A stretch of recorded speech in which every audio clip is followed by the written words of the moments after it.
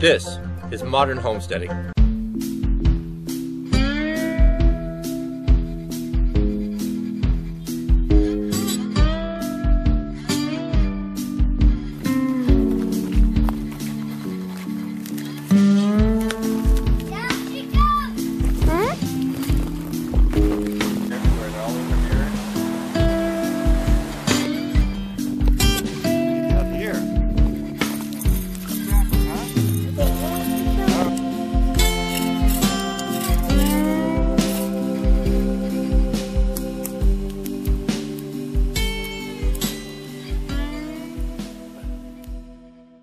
We got Tyler's pack.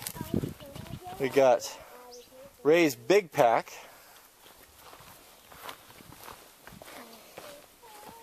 Mine got smaller on the way out. Jack was a little too fast, so we loaded him up. That'll slow him down. Jack's pack. I've seen pictures. Is your shoe untied, bud? Seahawk 2. Captain Jack. You get your pocket knife in here, that's a good thing. Tell me, are you having a good time? I'm having a pretty good time. So we're on an island here, just a small island, and this is about the nicest campsite you could possibly imagine. So we're out here and we're going fishing, and we just caught a nice little fish down there. Well, we're having a great time. We're having a great time.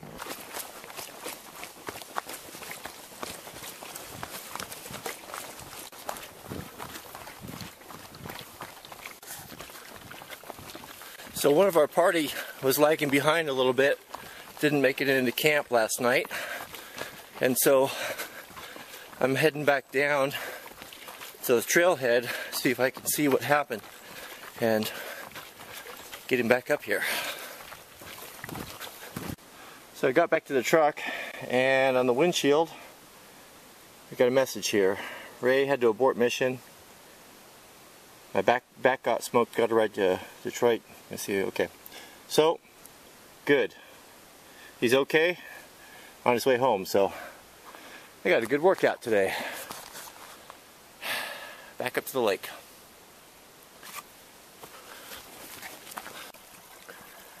What a nice trail this is. Whoever the trail crew was, whether Forest Service and contract, knew what they're doing. Look at this water crossing. Nice big boulders to tie, key everything in, both sides. A little flat stone right there to prevent erosion. Nice riprap in the bottom. That is a stream crossing right there, properly done. Looks like a few years back there was a lot of blowdown here. Trail crew's been in here cleaning. You can see that they use crosscut saws, this being a wilderness. In a U.S. wildernesses you can't use any power equipment. No chainsaws, so you can see from the curve here, everything that they did was all done by handsaw. Oh, ancient old trees. Look at the size of this Doug fir. Hard to get the scale there. Big.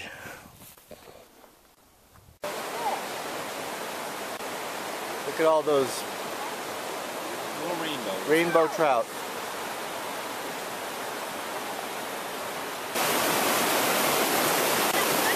Yeah, look at the moss. Look at the moss move back and forth. Isn't that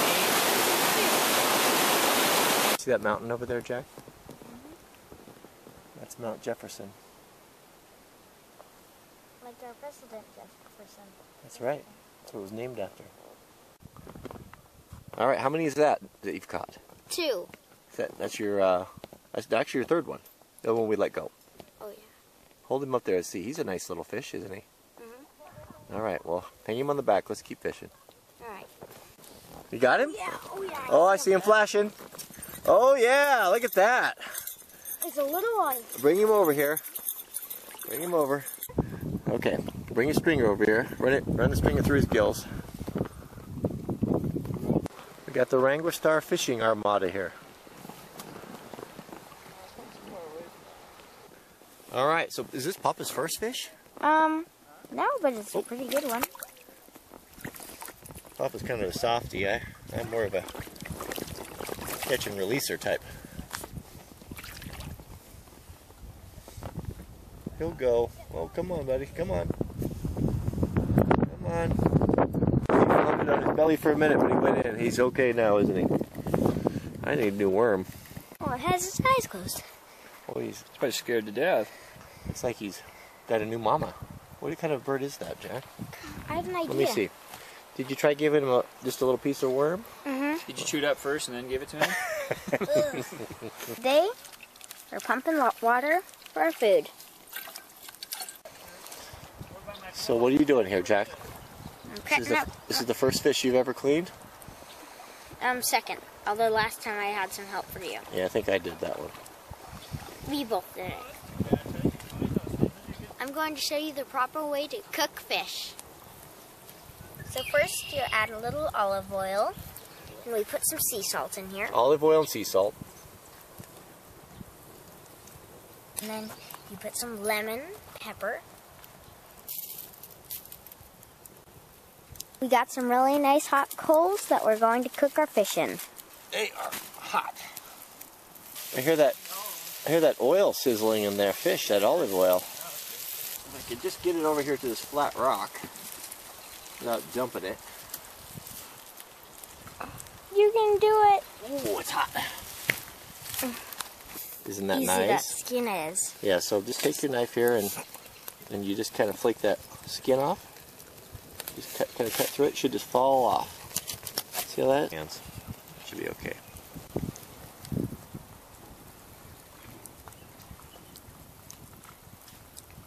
I've never had anything like it. So it's our last morning, chilly this morning, so I'm boiling up a little hot water. I like to have a cup of coffee in the morning. My Snow Peak titanium cup. If you want coffee camping, there's only one way to go. Starbucks makes these little pouches. It's an instant coffee, but it's not the instant coffee that you may be used to. It's actually delicious coffee. And you just take one of these, put it in your cup, it's a little powder, and voila, no filter, no percolator, no nonsense. It was a long, hard night. It's going to be a long, hard day. We better make it a double.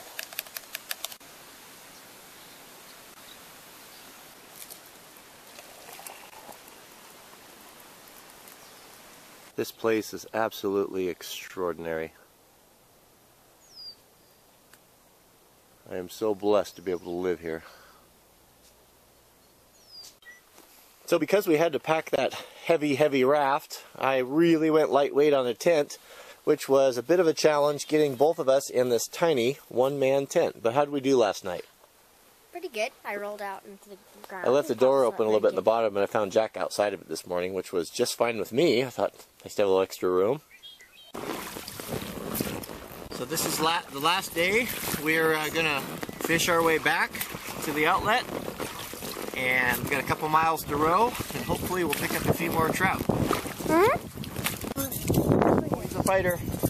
Get over here, fishy. Oh boy, he's a scrapper, huh? Okay, All right, snatch him. What do we have here?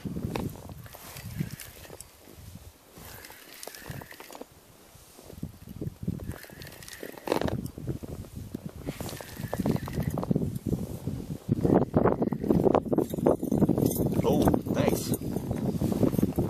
Trout. It's not a struggler. Looks like it's already dead. No, and we're catching them on the orange rooster tail is hot right now.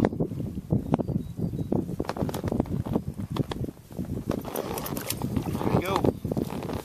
Hey dads, if you have kids, sons or daughters, drop whatever you're doing right now and get a calendar and circle a weekend that you're going to take them out on a backpacking trip and take them fishing. I know it's hard to do. I know our lives are busy and those things just kind of, you keep putting them off and putting them off. But you know what they will remember? They'll remember that day you took them in fishing or camping or hiking or whatever it is. It doesn't make any difference, just having that time. What they won't remember is you working overtime that weekend. So make it happen. Just write down that date and make it happen. You'll never regret it, and you'll make memories that your kids will never forget. I had a great time. Glad to be back though. Missed my bed. Not as rugged as I once was. So, if you haven't noticed already, we have hit 6,000 videos on the log cabin. What does that mean? Well, I said that if we hit 5,000 videos, I would do a complete review of a properly outfitted wildland firefighter, covering all of the gear, fire shelter, helmet, etc., etc., etc. So you have spoken, and I will answer. So I will shoot that today and get that hopefully uploaded in the next 24 hours. So, did you click the thumbs up? I'm not wearing my thumbs up t-shirt.